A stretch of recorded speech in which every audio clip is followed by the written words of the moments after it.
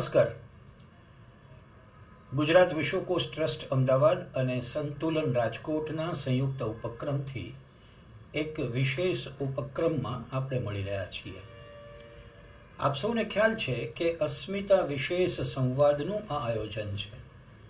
આયોજન પાછળનો ઉદ્દેશ પણ બહુ સ્પષ્ટ થઈ ગયો છે કે આજની અને આવતીકાલની પેઢીને આપણી ગુજરાતની અસ્મિતાઓ, ભારતની અસ્મિતાઓનો જે ખજાનો છે એનાથી અવગત કરાવવા છે, પરિચિત કરાવવા છે. કેમ એવી જરૂર પડી એનું પણ કારણ બહુ સ્પષ્ટ છે.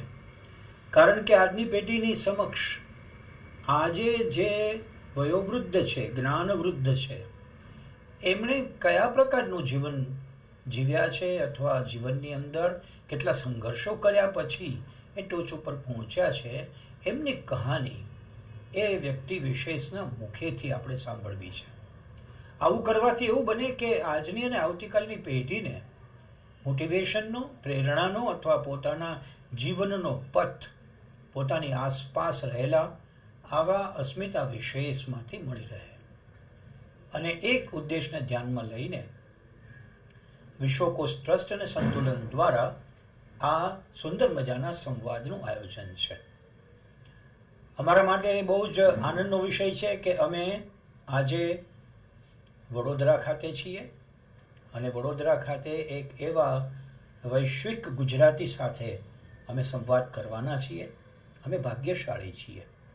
આપણે સૌ ભાગ્યશાળી એટલા માટે છીએ કે જેમની કર્મભૂમિ ગણો તો વડોદરા પણ છે, કર્મભૂમિ ગણો તો વિદેશના અનેક કાર્યક્ષેત્રો છે અને એમની સાથે એમના જીવન વિશે સંવાદ આજે આપણે કરીએ છીએ. મિત્રો, મને એમના કોઈ સ્થૂળ પરિચયમાં જવાનું પસંદ એટલા માટે નથી પડતું કે તેઓ આપણી સાથે અત્યારે ઉપસ્થિત છે. હું આપ સૌનો પરિચય એમના જ શબ્દોમાં ડૉક્ટર લોર્ડ ભીખુ પારેખજી સાથે કરાવવાનો છું અને હું આપણા સૌ વતી પારેખ સાહેબનું હાર્દિક સ્વાગત કરું છું. સર, અમારા માટે બહુ જ આનંદનો વિષય છે કે આપ આજે અમારી સાથે છો. મેં હમણાં જેમ કહ્યું તેમ અમારો ઉદ્દેશ એવો છે કે હું જે લોર્ડ ભીખુ પારેખ સાહેબ સાથે અત્યારે બેઠો છું, એમની જીવનયાત્રા કેમ હતી. લોકોને ખ્યાલ છે કે હાઉસ ઓફ લોર્ડની અંદર બહુ સુંદર મજાનું સ્થાન આપ શોભાવો છો. આ વડોદરામાં MS યુનિવર્સિટીના કુલપતિ તરીકે આપણે યશસ્વી પ્રદાન કર્યું છે. પણ એ બધી જ યાત્રાઓની વાત આપના જીવનથી, આપના મુખેથી અમારે સાંભળવી છે. મારી આપને નમ્ર વિનંતી છે કે આપના બાલ્યકાળના, શાળા જીવનના યાદગાર પ્રસંગોની વાત અમે આપને પાસેથી માંડીને સાંભળીએ. આપ અમને નિરાંત જીવની આ ગોષ્ઠીમાં આપના જીવનની યાત્રા કરાવો તેવી મારી વિનંતી છે. તમે કહો છો એટલે ના પાડી શકો એ સ્થિતિમાં નથી. જી સર. અને જીવનની યાત્રા કહો છો એ મારા માટે યાત્રા રહી નથી. કારણ કે વચ્ચે યાત્રા એક પવિત્ર વસ્તુ છે, સરળ વસ્તુ છે. જ્યારે મારે માટે મારું બેકગ્રાઉન્ડ જોતા જાત જાતના પ્રશ્નો વચમાં આવ્યા, જાત જાતની મુશ્કેલીઓ આવી અને ઘણીવાર એવો પણ વિચારો આવ્યા કે આ દિશામાં આગળ નથી જવું. છતાં એ પ્રેરણા લઈને કોકના દબાણથી આગળ ચાલતો રહ્યો અને અંતે જ્યારે એ પાછલા વર્ષોને જ્યારે જોઉં છું ત્યારે મને વર્ષોમાં એક એવી કહાની દેખાય છે સરસ કે જે કંઈક યાત્રાના મૂળ હશે આમ તેમ, પણ સામાન્ય રીતે એ સ્ટ્રગલ, સંઘર્ષ અને સતત મહેનતનો ઇતિહાસ છે મારું જીવન. અમારે એ જ સંઘર્ષ અને એ મહેનત ખાસ આપની પાસેથી જાણવી છે એટલા માટે કે ખ્યાલ આવે કે કેટલા સંઘર્ષ પછી આજે લોર્ડ ભીખુ પારેખ એવું નામ બોલાય છે. એ સંઘર્ષ વિશેની વાત આપના બાલ્યકાળની, માતા પિતાની વગેરે જો આપ અમને કરો તો મારી વિનંતી છે. કેટલો સમય આપશો? 10 વર્ષ આપશો? જે મને જીવતા આટલો સમય થયો. હાજી. પણ ટૂંકમાં કહું તો મારો જન્મ થયેલો અમલસાડ ગામમાં, નાનકડું ગામ, એક સ્કૂલ, એ નિશાળમાં હું ભણ્યો. 15 વર્ષની ઉંમરે મેટ્રિક પાસ કર્યું. હવે શું કરવું? તો મારા ફાધર જે છે એમનો ધંધો સોનીનો ધંધો, દાગીનાઓ બનાવવા અથવા તો કોકને ગીરવે આપવા, આ જાતનું. એમનું એવું કુટુંબમાં કોઈ ભણેલું નહીં જાજુ. મેટ્રિક સુધી ગયેલો સૌથી હું પહેલો આ કુટુંબમાં. એટલે મને મારા પિતાજીએ કહું કે હવે આપણે આગળ જવાની જરૂર નથી, તું સોનીના ધંધામાં આવી જા. અચ્છા. મેં કહું ભાઈ આ ધંધો મને તો પસંદ નથી, અને તમને આટલી બધી મહેનત કરતી જોઉં છું ત્યારે મને થાય છે કે આ મહેનત મારે નથી કરવી. સારું, સમજી ગયા, આગળ ચાલ્યો. અચ્છા. કોલેજમાં ગયો. ક્યાં જવું? બાજુમાં નવસારી છે ત્યાં જવું કે દૂર મુંબઈ છે ત્યાં જવું? મારો આગ્રહ હતો કે મુંબઈમાં જઈએ. એક પગલું લેવું જ છે તો જબરદસ્ત પગલું લેવું જોઈએ. એટલે મુંબઈની સેન્ટ ઝેવિયર્સ કોલેજમાં ગયો. અચ્છા. ત્યાં મેં BA કર્યું.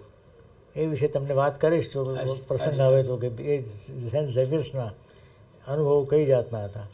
એ પાસ કર્યા પછી મને થયું કે હવે તો બેંકના ક્લાર્ક જેટલી લાયકાત તમે મેળવી હશે. ત્યારે મારા પ્રોફેસર હતા, એમણે કહ્યું ગણનાથ પારે તો અહીંયા ના અટકી શકે, MA કર. MA કર્યું. MA કર્યા પછી મને થયું કે બસ હવે માસ્ટરગીરી છે, લેક્ચરર થઈશ કોઈ યુનિવર્સિટીમાં. તો મારા જે શિક્ષક હતા ઉષાબેન મહેતા, જે ગાંધીજીની લડતમાં સાથે ભાગ લેતા હતા, એમણે કહ્યું કે ભીખુભાઈ તમે એની અટકી ના શકો, PhD કરવું પડશે. PhD એટલે શું ખ્યાલ નહોતો. અને તે પછી અહીંયા નહીં, લંડન. મેં કહું ગામડાનો છોકરો લંડન, મારા ફાધરે સોનીએ ધંધો કરીને કે થોડા ઘણા પૈસા બચાવ્યા હશે, તેનું આ પ્રદેશમાં મારે એને વાપરી નાખવાના ના ફાવે. ના, તારામાં શક્તિ છે, જવું પડશે. એટલે જેટલું એમને મારામાં વિશ્વાસ હતો એટલું મારો વિશ્વાસ મારી જાતમાં મને નહોતો. આગ્રહ કર્યો એમણે, અને હું લંડન ગયો. અને પછી તો જીવન આખું બદલાતું ગયું. 4 વર્ષ માટે ગયો તો ત્યાં મારી PhD કરવા માટે. 3 વર્ષ કર્યું ને એટલામાં મને નોકરી આપી, ગ્લાસ્કો યુનિવર્સિટીમાંથી પહેલી નોકરી. અને પછી હાલ યુનિવર્સિટીમાંથી મને નોકરી આપી, જે યુનિવર્સિટી સારી ગણાય છે ઇંગ્લેન્ડની. અને મારું જે ડિપાર્ટમેન્ટ હતું પોલિટિક્સનું, એ દુનિયામાં અને ખાસ કરીને બ્રિટનમાં સારામાં સારા ડિપાર્ટમેન્ટમાં ગણાતું હતું. ત્યાં મને જોબ આપી અને ત્યાં હું અત્યાર સુધી કામ કરતો રહ્યો. અચ્છા. આ મારી જીવનનો 1964માં હાલ યુનિવર્સિટીમાં ગયો, અને આજે 2022 હું ત્યાં જ છું. એટલું કે યુનિવર્સિટી જોડે મારા સંબંધો 2000માં પૂરા થયા, કારણ કે મારી ઉંમર પણ રિટાયરમેન્ટ એજ પર પહોંચ્યો હતો. બીજું એ જ વર્ષમાં મને ટોની બ્લેરે, બ્રિટનના પ્રાઇમ મિનિસ્ટરે, હાઉસ ઓફ લોર્ડ્સમાં એપોઇન્ટ કર્યા, એટલે લંડન જવાનું થયું. એટલે આ 2 વસ્તુને લઈને મને એમ થયું કે હવે બસ યુનિવર્સિટીમાંથી અધ્યાપન કરવાની જરૂર નથી. અને આ 2 કામ હું અત્યારે કરી રહ્યો છું, પુસ્તકો લખવા, શીખવવાનું નહીં, પુસ્તકો લખવા, અને પાર્લામેન્ટમાં પબ્લિક લાઈફમાં જે કંઈ મહત્ત્વના પ્રશ્નો હોય એના ઉપર બોલવું. અચ્છા. આ આખી છેલ્લી 80 વર્ષની યાત્રા જેને તમે કહો છો, તેનું આ એક સ્કેલિટલ સ્ટ્રક્ચર. બહુ સુંદર વાત કરી. એમ કહેવાય કે થોડી જ મિનિટોમાં એટ અ ગ્લાન્સ આખી લાઈફનો મળ્યું અમને. પણ આપ એક જ સંતાન? ના, હું મારા ફાધરના, એ પણ પાછું મોટો ઇતિહાસ છે. મારું નામ ક્યાંથી આવ્યું? મારું નામ ભીખુ. મારી આગળના જે છોકરા છોકરીઓ હતા એ બધા ગુજરી ગયેલા. જન્મે અને 3 મહિના 4 મહિના 6 મહિના 2 વર્ષમાં 3 છોકરા છોકરીઓ, 2 છોકરા અને 1 છોકરી મારા ફાધર જન્મ્યા અને ગુજરી ગયા. ત્યારે મારા પિતાજીને માતાજીને થયું કે ભાઈ આવું કેમ થાય છે આપણે ત્યાં. તો પૂછ્યું કોઈને, બ્રાહ્મણને, એણે કહ્યું કે ભાઈ તમે જો ભીખનો ભીખ ઉપર જ તમે જો છોકરાને જીવાડો, જેથી કરીને તમારા ઘરમાં જે કંઈ કોઈનો સાપ લાગ્યો હશે કે એવું કંઈ થયું હશે એની અસર ન થાય. એટલે પ્રતિજ્ઞા લેવડાવી મારા ફાધર અને મધર પાસે કે આ છોકરાને દવડાવવો તો મારી મા ના દવડાવે. એને આપણે જેને વેટ નર્સ કહે છે, એમની કોઈ બહેન કે કોઈ જ્યાં છોકરો જન્મ્યો હોય એ જ અરસામાં એ વેટ નર્સ મને દવડાવે. કપડાં ભીખ માગીને લીધેલા, એટલે સગાવાલાઓ આપી જાય. જે કંઈ મારી 6 મહિના સુધીની જે કંઈ મારી જરૂરિયાતો છે એ બધી જરૂરિયાતો પારકા માણસો આવીને આપી જાય. અને ત્યાં સુધી હું જીવ્યો. એટલે ભીખનું માંગેલું મારું જીવન એ નામ આપ્યું ભીખુ. અને મને નામ જે છે એ એટલું બધું સૂચક છે કે જ્યારે નામ ઘણા મને કહું ઇંગ્લેન્ડમાં ગઉં ત્યારે ભાઈ નામ બદલી નાખ, એ સારું નામ રાખ. આના મને અતિ પ્રિય છે, કારણ કે મને એ આખા જીવનનો મારા જીવનનો શું પર્પઝ છે એમાંથી ખ્યાલ આવે છે. ભીખુ નામ છે એનો અર્થ એમ થયો મને હંમેશા યાદ અપાવે છે કે મારા પેરેન્ટ્સને કેટલું બધું વાલો હતું કે મારા માટે આ કુરબાની મારા મધર 6 મહિના 8 મહિના માટે કરી. બીજું કે એ લોકોએ મને છૂટથી આપ્યું એટલે હું જીવ્યો. એટલે મારું જીવન છે એ લોકોનું દાન છે, મારું નથી. અને બીજું કે હું જ્યારે જન્મ્યો ત્યારથી એક રસ્તો ખુલ્લો થયો, પછીના જે બાળકો છે એક જીવ્યા. એટલે એ બધા બાળકોનો પણ જીવન સ્ત્રોત ઉદ્ભવ સ્થાન હું છું, કારણ કે હું જીવ્યો. મારી જે શાપ કે એવું કંઈ હશે ફેમિલી ઉપર એ નીકળી ગયું અને બીજા બધા બાળકો આ રીતે મોટા થતા ગયા. એટલે મારા ઉપર એક વૈશ્વિક કૌટુંબિક મોટી જવાબદારી આવીને ઊભી રહી કે હું એકલો નથી, હું આખી ચેઇન જે છે એક સાંકળ જે આવે છે એ સાંકળનો એક ભાગ છું અને મહત્ત્વનો ભાગ છું. ભૂતકાળ જે છો એનો પરિપક્વ અને નવું ભવિષ્ય ઊભું થાય મારા આવ્યાથી. એટલે ચેઇનમાં એક લિંક બની ગયો. લિંક એટલી બધી મહત્ત્વની કે જેને લઈને હવે પછી જે બધા આવે છે એનું દાન મેં આપ્યું. એટલે આ રીતે ભીખુ નામ આવ્યું. એટલે ભીખુ હોવાનો કોઈ પહેલું નથી, ઓન ધ કોન્ટ્રરી એક નવા ક્ષિતિજો બધા ખુલ્યા. એટલે આપના પછીના ભાઈ ને મારા 4 ભાઈઓ. હાજી.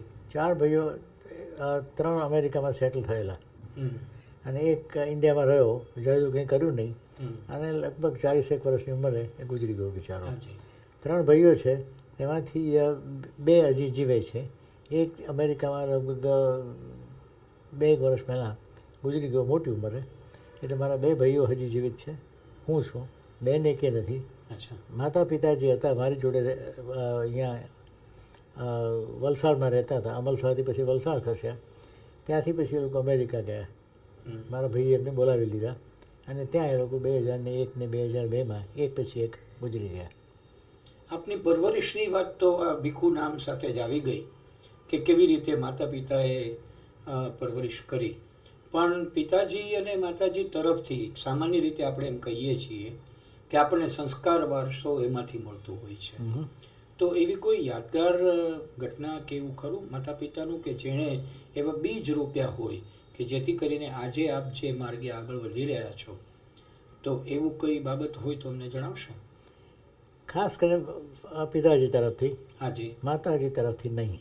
અચ્છા. કારણ કે માં પ્રેમાળ ગણી, ઉત્સાહી પણ ખરી, પણ સાથે સાથે જાજુ ભણેલું નહીં અને આ ગામડામાં રહેલી, એટલે એનામાંથી કોઈ જાતની પ્રેરણા, બૌદ્ધિક પ્રેરણા કે જેની મને ઝંખના હતી એ માતા પાસેથી ન મળી શકી, પણ પિતાજી પાસેથી ધારે કરતાં વધારે મળી.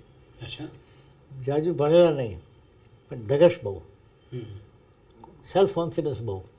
એટલે મને કે ભીખુ જો ભલે તું સોનીનો ધંધો કરે પણ એમાં પણ આપણે ટોપ ક્વોલિટીની વસ્તુ બનાવવી, ટોપ ક્વોલિટીના દાગીના બનાવવા, ટોપ ક્વોલિટીનો સોની થવો જોઈએ.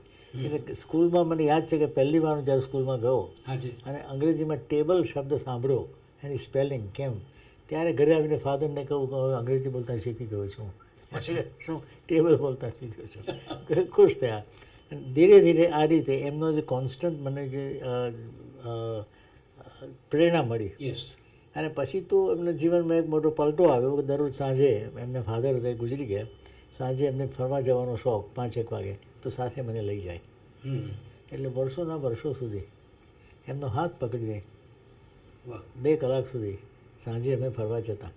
બાજુમાં અંતકેશ્વરનું મંદિર હતું, ત્યાં જતા, બેસતા, પાછા આવતા. અને એ દરમિયાન મારા ફાધરે મને એમની આખા જીવનનો ઇતિહાસ કહ્યો કે એમની શું કલ્પના હતી, શું એમની પણ એ તમન્ના હતી કે ગ્રેજ્યુએટ થવાની, તૂટી ગઈ. એટલે એ બધી જે આશા જે એમની હતી એ મારા દ્વારા એમને પૂરી કરવી હતી, જે આપણે ત્યાં ઘણા કુટુંબોમાં થાય છે. મેં મારા છોકરાઓને એ જ રીતે ઘડ્યા કે મારી જે એમ્બિશન હતી, મહત્વાકાંક્ષાઓ જે હું પૂરી ના કરી શક્યો તો એ લોકો પૂરી કરે.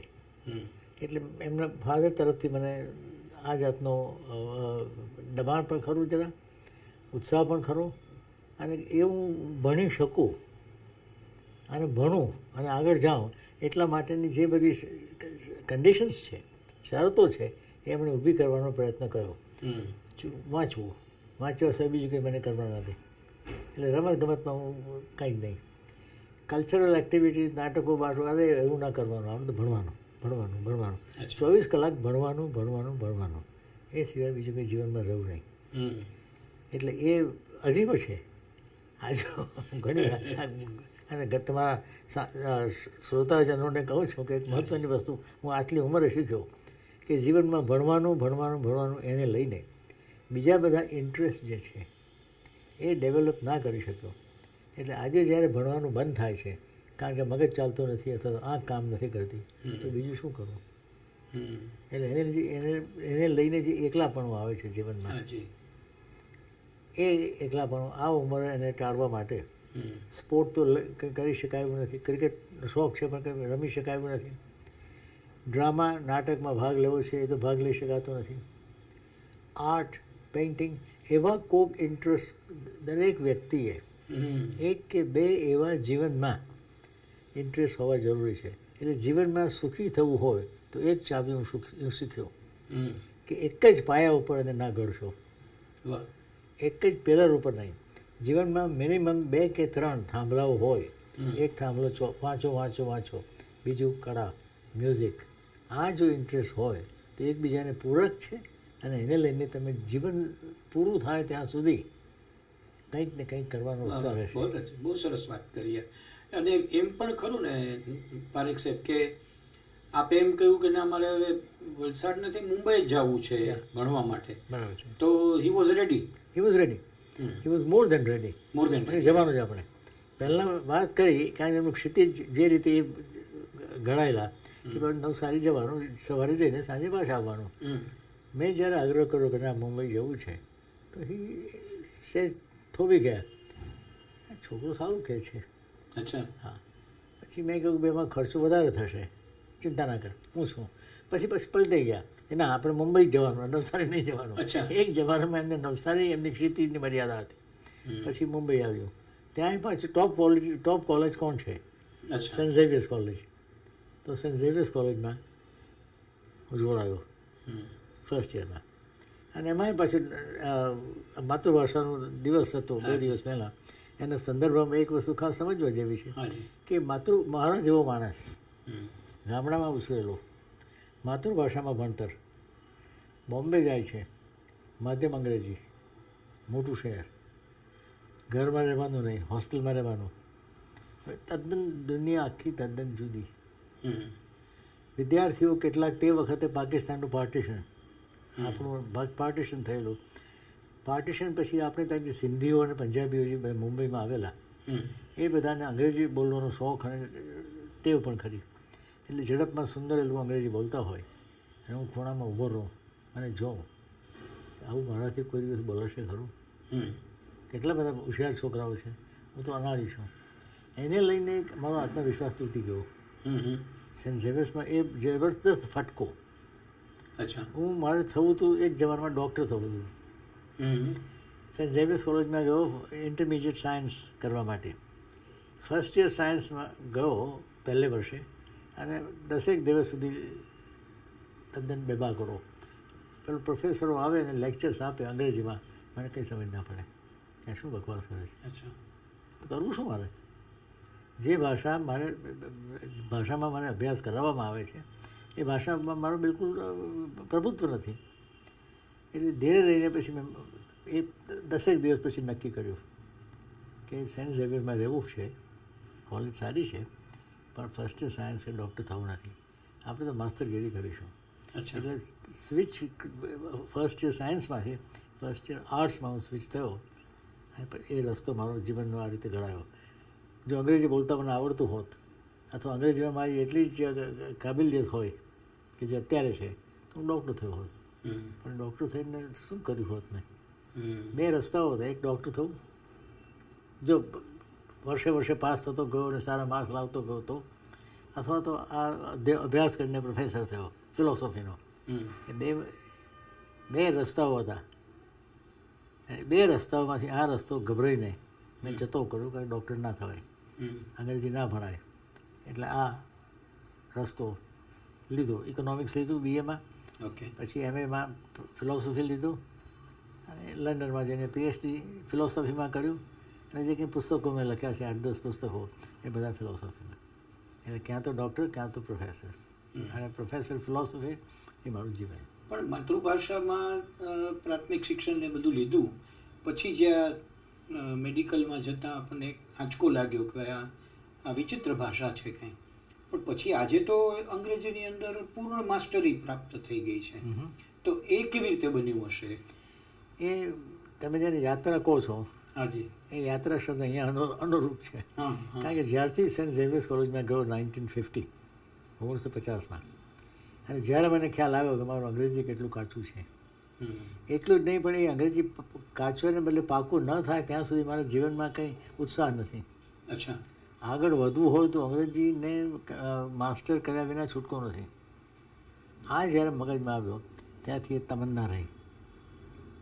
આપણે પેલા અર્જુન પક્ષી જોઈ છે એ આંખ જ દેખાય છે એની, તેમ એક જ વસ્તુ મારે રહી સંદેશમાં ગયા પછી કે આ છોકરાઓ અંગ્રેજી બોલી શકે છે, સિંધી અને પંજાબીઓ હું નથી બોલી શકતો.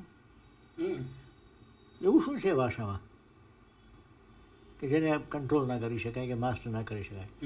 એટલે 1950 પછી ગભરાયો એટલે ગયો આર્ટ્સમાં, પણ એક વસ્તુ મને ખુશતી હતી કે આ અંગ્રેજીને લઈને પાછો પડ્યો. એ અંગ્રેજીને મારે માસ્ટર કરવી છે. અને ધીરે ધીરે એ ક્લાસમાં જવું, ભણવું, છોકરાઓ જોડે ન આવડતું હોય તો અંગ્રેજીમાં જ વાત કરવી, ખરી ખોટી, ઘરે જઈને ડિક્શનરી વાંચવી, એમાંથી શબ્દો ગોખવા, મોટા મોટા શબ્દો વાપરવામાં આવે.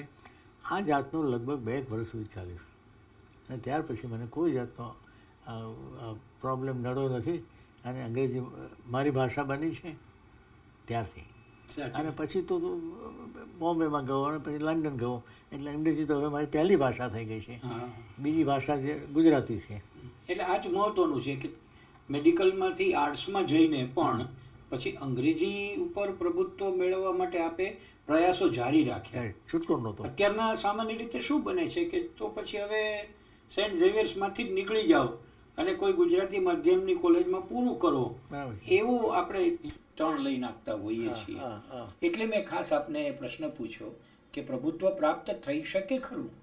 મહેનત કર્યા વિના કોઈ પણ ભાષા એવી નથી કે તમારી ના થઈ શકે. અને આ તો મારું તો માત્ર અંગ્રેજી હતી, ફ્રેન્ચ છે, જર્મન છે, બીજી ભાષાઓ કેમ માસ્ટર ના થઈ શકે? એટલે મેં જ્યારે 1977-78માં માર્ક્સ ઉપર મોટું પુસ્તક લખવાનું શરૂ કર્યું ત્યારે મને થયું કે મારે જર્મન ભાષા વાંચવી જ જોઈએ. મૂળ ભાષામાં જેમાં માર્ક્સે પોતાના પુસ્તકો લખ્યા છે એ ભાષાનો મને કંઈ ખ્યાલ જ ના હોય તો શું લખી શકવાનું મૌલિક? એને માટે જર્મન શીખવાનું શરૂ કર્યું. હા, જેટલું અંગ્રેજી આવડે છે એટલું જર્મન આવડતું નથી, કારણ કે એટલો બધી તે વખતે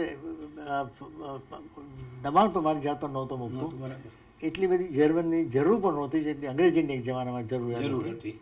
પણ કે ભાઈ આ માર્ક્સ ઉપર પુસ્તક લખવા માટે આ ભાષા શીખવી જરૂરી છે એ મારા મગજમાં ટસાઈ ગયું અને જેટલું જર્મન મારે જરૂરી હતું એટલું શીખ્યું. એ ઉંમરે પણ શીખી શકાય કોઈ પણ ભાષામાં. જે રીતે ઇન્ડિયાથી અહીંયા આવ્યો, ઇન્ડિયામાં ઇંગ્લેન્ડમાં આટલા બધા વર્ષો સુધી હું રહ્યો અને ત્યારે જ્યારે 81માં અહીંયા આવ્યો તે વખતે મને એમ થયું કે મારે ધીરે ધીરે કામ ઇન્ડિયા ઉપર કરવું છે. મારું બધું જે પુસ્તકો લખાયા છે એ પશ્ચિમની વિચારસરણી ઉપર, માર્ક્સ ઉપર, લિબરલિઝમ ઉપર, જ્હોન સ્ટુઅર્ટ મિલ ઉપર, એના ઉપર પુસ્તકો લખ્યા અને એના ઉપર જ મારું નામ જે કંઈ દુનિયામાં મળ્યું છે મળ્યું. પછી મને થયું કે આ તો ભારત જેવો મોટો દેશ છે, મારો દેશ છે, કંઈક એના ઉપર કામ કરવાની ઈચ્છા હતી. સદભાગ્ય 81માં અહીં આવ્યો, તમે જેમ કહો એ રીતે કુલપતિ તરીકે. એટલે ત્યારથી આવ્યો તે જ દિવસથી મને થયું કે આપણે ઇન્ડિયામાં છું 3 વર્ષ, એ દરમિયાનમાં સંસ્કૃત ભાષા માસ્ટર કરવી છે. તમે સંસ્કૃત મહાવિદ્યાલયમાં જવાનું શરૂ કર્યું ત્યારે અધ્યાપકે પહેલે દિવસે ના ઓળખ્યો, બીજે દિવસે ઓળખ્યો, વાઇસ ચાન્સલર મારા ક્લાસમાં બેસે છે. એ મને કહ્યું સાહેબ તમે આવો એનો વાંધો નહીં, હું તમને સંસ્કૃત શીખવું ઘરે આવીને, પણ તમે અહીંયા આવીને નાના છોકરાઓની જોડે સંસ્કૃત શીખવા માટે આવો છો એ તો ઠીક નથી. સારું પણ સંસ્કૃત જેટલું મારે જોઈતું હતું એટલું હું શીખ્યો. મારે તો એથી કરતાં એમ વધારે મહત્ત્વની વસ્તુ ગુજરાતી શીખવાની હતી, કારણ કે ઇંગ્લેન્ડમાં 20 વર્ષો 25 વર્ષો થઈ ગયેલા, 1981ની વાત કરું છું. તો અહીંયા આવીને મારે ગુજરાતી તો ભૂલી નહીં ગયેલો, પણ જેટલું પ્રભુત્વ હોય એટલું ના હોય. અને ગુજરાતીમાં જે 2-3 વસ્તુઓ ખાસ છે, ગ્રામર, લિપિ અને ઉચ્ચાર. આ ત્રણેયમાં ફેરફારો જાતના બધા આવવા માંડ્યા. ત્યારે એ ભાષાની શુદ્ધ રીતે કે લખ્યું હોય કોઈને કાગળ તો જોડણીમાં રસ્વ દીર્ઘનો ભૂલ ન થાય, ઉચ્ચારોમાં ભૂલ ન થાય. હ્રસ્વ છે એ માટે હ્રસ્વ જેવો ઉચ્ચાર કરવાનો, દીર્ઘ છે એટલે દીર્ઘ જેવો ઉચ્ચાર કરવાનો. આ બધી વસ્તુ શાસ્ત્રીય પદ્ધતિ પણ સમજવા માટે મારે ગુજરાતી શીખવું જરૂરી હતું. એટલે 3 વર્ષ રહ્યો કુલપતિ તરીકે. એ દરમિયાનમાં કંઈક અંશે સંસ્કૃત અને મહદ અંશે ગુજરાતી એમાં શીખ્યું. આપણે MA પૂરું કર્યું પછી અધ્યાપકની જોબમાં આવ્યા કે નહીં? MA પૂરું કર્યું પછી તો મારે અધ્યાપક માટે ગયા. હા, એ ગયો તે પહેલાં અહીંયા બરોડા યુનિવર્સિટીમાં પોસ્ટ એ લોકોએ એડવર્ટાઇઝ કરી હતી, લેક્ચરર ઇન પોલિટિક્સ. ઓકે. મેં એપ્લાય કર્યું, મને એ લોકો સિલેક્ટ કર્યો. એટલે 2 વર્ષ માટે અહીંયા લેક્ચરર તરીકે અધ્યાપક તરીકે રહ્યો. પછી તો ઇંગ્લેન્ડમાં જવાનું થયું એટલે ગયો ત્યાં, અને પછી તો ત્યાં જ રહ્યો. એટલે MS નો પરિચય આપને લેક્ચરર તરીકે ખરો. MS નો પરિચય 57માં હું જ્યારે અહીંયા આવ્યો, જાન્યુઆરી 1957, ત્યારે મને આ યુનિવર્સિટીનો, એના માણસોનો અને ઇતિહાસનો પરિચય થયો. અને 2 વર્ષ સુધી મેં કામ કર્યું અહીંયા. પછી લંડન જવાનું અને પછી ત્યાં જ જોડાઈ જવાનું. ત્યાં જ પછી પાછું આપને અહીંયા કુલપતિ તરીકે કયા સંજોગોમાં આમંત્રણ મળ્યું હશે? લગભગ 1980માં ગુજરાતમાં જાતના પરિવર્તન આવવા માંડ્યા. વાઇસ ચાન્સલરને એપોઇન્ટ કઈ રીતે કરવા? ભાઈ આ તો ફાવે તેમ ગમે તે વાઇસ ચાન્સલર તમે લાવી મૂકો છો, કામ કરી શકે ન કરી શકે, એ બધું ધ્યાનમાં લઈને એ લોકો એક નવી સિસ્ટમ વાઇસ ચાન્સલરને એપોઇન્ટ કરવાની શરૂ કરી. કે ભાઈ 3 માણસોની કમિટી નિમાઈ, એમાંથી એ લોકો બધાના બાયોડેટા મંગાવીને એક લિસ્ટ આપે 3 માણસોનું, 4 માણસનું. એમાંથી ચીફ મિનિસ્ટર સિલેક્ટ કરે એક, અને ગવર્નર એને એપોઇન્ટ કરે. આવું લાવ્યા. એ સંજોગોમાં મારા જે મિત્રો હતા અહીંયા પહેલાંના, ભાઈ હા તું આવ અહીંયા તો કામમાં આવશે. આ યુનિવર્સિટીમાં તે લેક્ચરર તરીકે હતો, એ જ યુનિવર્સિટીમાં જો તું એના વડા તરીકે આવી શકે તો કેવું સારું. એટલે મારું જે અભિમાન જે હતું એને એ લોકો જાગૃત કરવાનો અથવા એને મેનિપ્યુલેટ કરવાનો પ્રયત્ન કર્યો. Why don't you come to the university wear you were once no body? એક જમાનામાં તમે નો બોડી હતા, હવે સમબડી તરીકે આવો છો, સારું ચાલો મજા આવશે. એટલે અહીંયા હું આવ્યો, 3 વર્ષ કામ કર્યું. પછી મને થયું કે 3 વર્ષમાં ઘણું કામ કર્યું. અને તે વખતે છોકરાઓના તોફાનો બહુ હતા, એને અટકાવવા. યુનિવર્સિટીમાં કરપ્શન પણ સારા એવા. પ્રોફેસર પોતાના છોકરાને ભણાવે અને તે પરીક્ષામાં તેને માર્ક્સ આપે છૂટથી. માર્ક્સ જેમ પૈસા છૂટથી કોઈને અપાતા હોય અથવા વારસામાં દીકરાને પૈસા આપે, એ જ રીતે પોતાનો છોકરો હોય તો એને ફર્સ્ટ ક્લાસ ફર્સ્ટ અપાવે. એવા પણ 1-2 કિસ્સાઓ ધ્યાનમાં આવ્યા કે એક છોકરાને ગોલ્ડ મેડલ આપવામાં આવ્યો હતો, કારણ કે એના ફાધર પ્રોફેસર હતા. અને નક્કી કર્યું કે એક વિષયમાં છોકરાને ટોપ માર્ક્સ આપવાના. તેમાં પાછું બીજો છોકરો એવો નીકળ્યો કે જેના પણ એટલા જ માર્ક્સ હતા, એટલે એક જ જણાને ગોલ્ડ મેડલ અપાય. તો પેલા આના માર્ક્સ વધાર્યા, એટલું નહીં પણ બીજાને ઘટાડ્યા. અને એ જ્યારે મને ખબર પડી ત્યારે મેં તરત જ ગવર્મેન્ટને અપીલ કરી. અને અધ્યાપક અમારે ત્યાં ન જોયું, છોડો કરો. એને લાંબો ઇતિહાસ છે, કોક વાર લખીશ મારા પોતાના સ્મરણો વાઇસ ચાન્સલર તરીકેના. પણ આ 3 વર્ષોમાં જે ઘણી મહેનત કરી એને લઈને મને થયું કે હવે અધ્યાપક તરીકે મારું કામ જે છે, જેને માટે હું ઇંગ્લેન્ડ ગયો હતો, જેને માટે મારી તમન્ના હતી કે ના કંઈક લખવું છે, કંઈક વિચારવું છે, કે જેની દુનિયા જેની નોંધ લે, કે એવું નહીં કે સારી વસ્તુઓ પરદેશમાંથી આવે, સારી વસ્તુ આ દેશમાંથી પણ પેદા થઈ શકે છે. આ દેશમાં ગૌરવવાળા બુદ્ધિવાળા માણસો છે, એ હતું. એટલે મારે પુસ્તકો લખવા હતા. જ્યારે 1984માં મારું 3 વર્ષનો ગાળો કુલપતિ તરીકે પૂરો થયો, ત્યારે મને એક ચોઈસ આવ્યો, ક્યાં તો કન્ટિન્યુ કરવું, ક્યાં તો છોડી જવું. મેં છોડી દીધું કે ના, મારે ઇંગ્લેન્ડ પાસે જવું છે. મારા છોકરાઓની જરૂર હતી, મારે જે લખવાની સ્ટાઇલ અને એ બધું હતું અધ્યાપક તરીકે મેં અહીંયા ગુમાવ્યું હતું.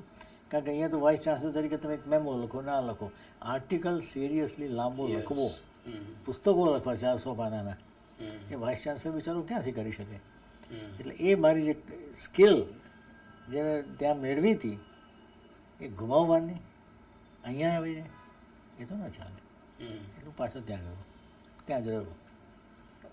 મને એક પારેખ સાહેબ થોડું યાદ કરીને પૂછવું છે કે સ્કૂલ વખતના કોઈ ટીચર યાદગાર રહ્યા હોય, કારણ કે આપણે જોઈએ છીએ કે એવા કોઈ એકાદ બે શિક્ષકો આપણા મનમાં ઘર કરી ગયા હોય છે. મારા જીવનમાં 3 શિક્ષકો, હાજી, એ વિશે મેં લખ્યું પણ છે. અને 3 શિક્ષકોએ જબરદસ્ત મારા જીવનમાં ફાળો ભજવ્યો.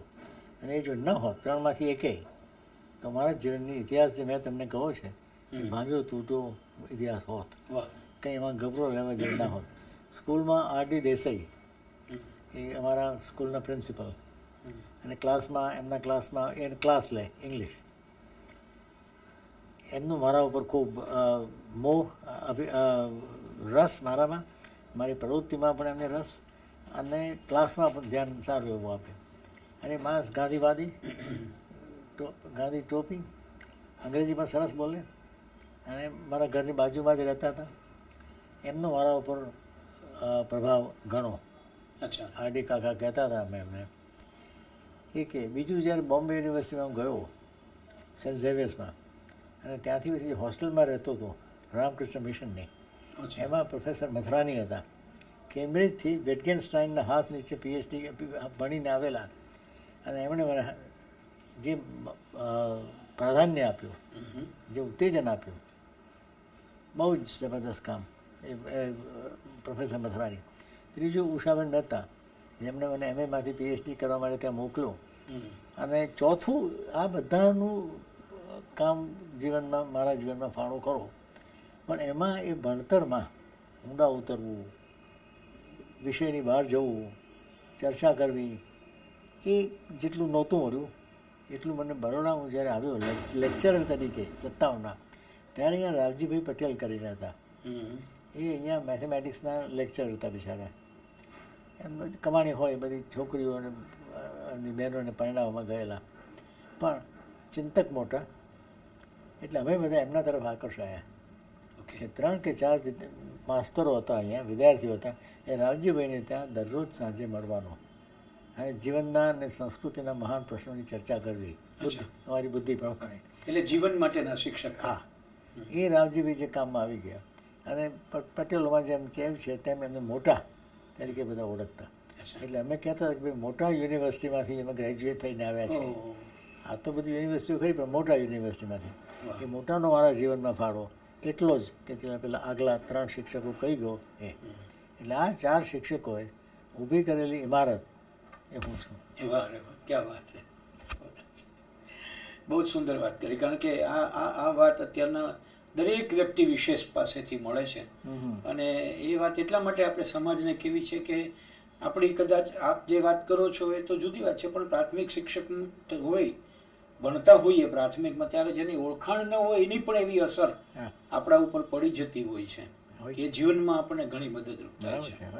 મારે આપે જે લંડન ગયા PhD કરવાનું, પછી ત્યાં આપનું કાર્યક્ષેત્ર કયું રહ્યું? આપ કોલેજમાં અધ્યાપક તરીકે જોડાણા, અને કયા વિષયમાં ત્યાંના અનુભવ વિશે? અધ્યાપક તરીકે મારો વિષય પોલિટિકલ ફિલોસોફી, રાજ્યશાસ્ત્ર ઉપરના પ્રશ્નો.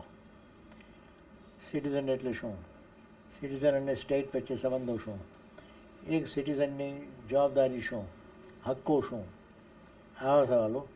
આગળ જઈને પછી દેશની બહારના નાગરિકો જોડે મારી કંઈ ફરજ કરી કે નહીં, જાતના બધા પ્રશ્નો જે પોલિટિકલ ફિલોસોફી જે ઊભા કરે છે એના ઉપર મારું ધ્યાન ગયું. પહેલી પુસ્તક મેં બહાર પાડ્યું 1972માં. બેન્થમ એ મોટો તેનો ફિલોસોફર હતો ઇંગ્લેન્ડનો, જેણે લંડન યુનિવર્સિટી સ્થાપી હતી. એના ઉપર મારું પહેલું પુસ્તક બહાર પડ્યું. એની જે મેન્યુસ્ક્રિપ્ટો બધી ઘણા માણસે વાંચી નહોતી, એ મેં લાઇબ્રેરીમાં જઈને એના હસ્તપ્રતો વાંચી, અને એમાંથી એ પુસ્તક ઊભું થયું. એટલે આજે 4 ક્ષેત્રોમાં મારું પ્રદાન, અને એમાં મોટાભાગના માણસો મને જાણે કે હું શું કરું છું. બેન્થમ અને એને યુટિલિટેરિયન, ઉપયોગવાદી, કે કોઈ પણ સ્ટેટનું કામ શું, the greatest happiness of the greatest number. આ માપદંડથી તમે કોઈ તમારું કામ માપી શકો. એના ઉપર એક જમાનામાં વર્લ્ડ ઓથોરિટી તરીકે હું ગણાતો બેન્થમ ઉપર. પછી મારો ઇન્ટરેસ્ટ સહેજ બદલાયો, કાર્લ માર્ક્સ ઉપર આવ્યો.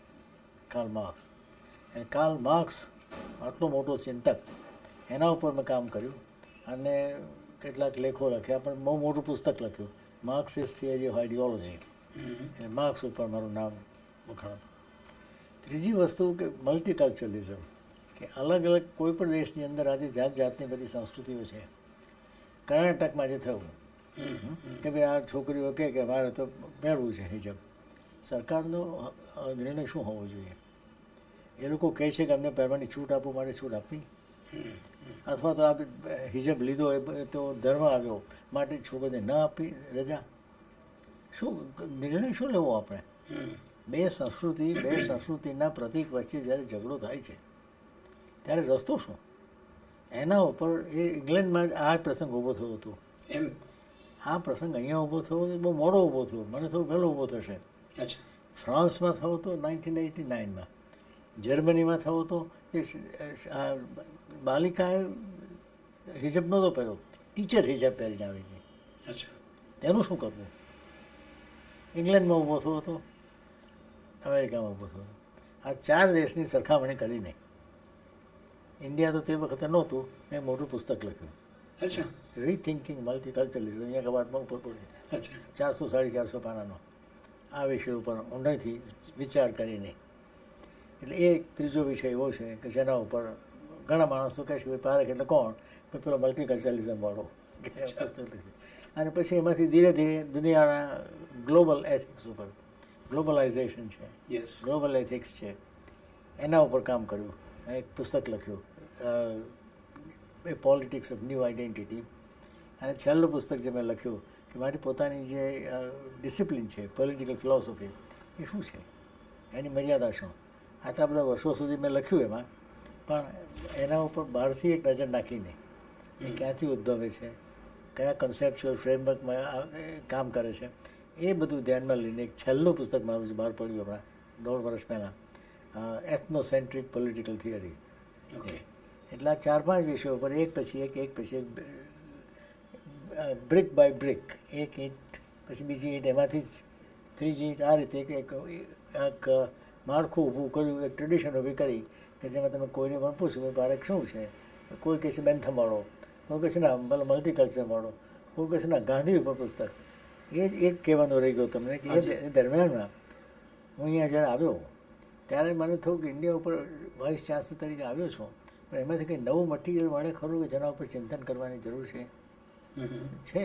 તો ઇંગ્લેન્ડ પાછો ગયો ખરો 84માં અહીંયાથી, પણ નિર્ણય એ કે રહીશ ત્યાં, લખીશ અહીંયા.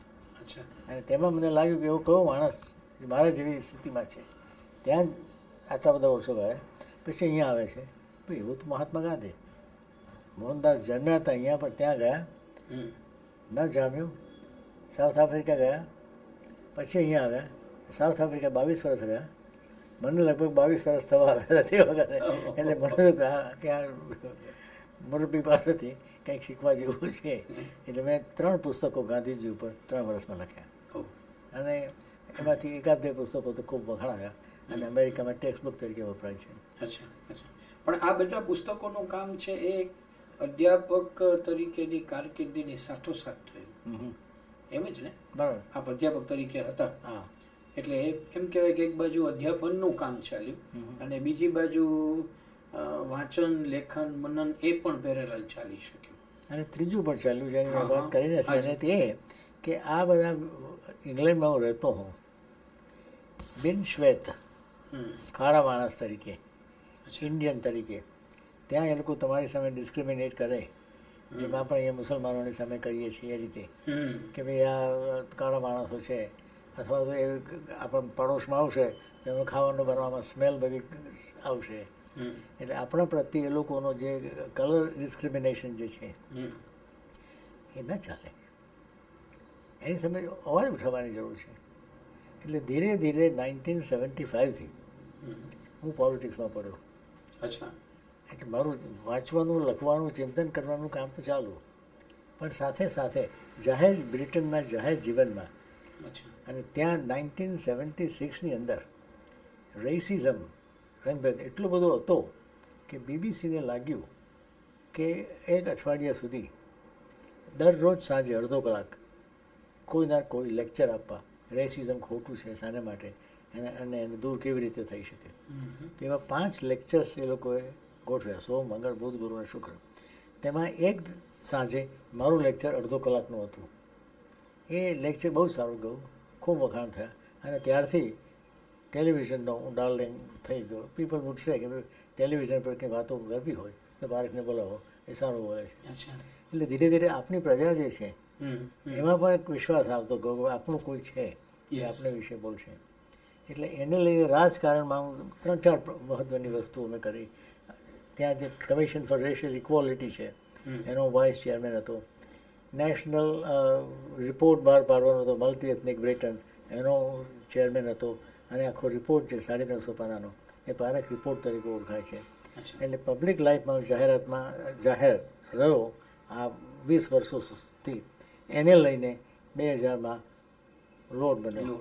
એટલે જેમ જેમ સ્કોર એ મને જિંદગીમાં કોઈક વસ્તુ પાસે અભિમાન લઈ શકો, જોકે અભિમાન વસ્તુ ન હોવી જોઈએ પણ ગૌરવ લઈ શકો તો આ વસ્તુ છે કે જેમ જેમ હું મારા પુસ્તકો લખતો ગયો અને સાક્ષર તરીકે મારી કારકિર્દી વધી, તે જ રીતે જાહેર જીવનમાં પ્રજા માટે, આપણા લોકો માટે મેં કંઈ કર્યું અને એમાં મારી કદર થઈ અને લોર્ડ બનાવ્યો. એટલે લોર્ડ થવું અને પુસ્તકોના લેખક થવું, આ બે જે મારી તમન્ના હતી એ પૂરી થઈ.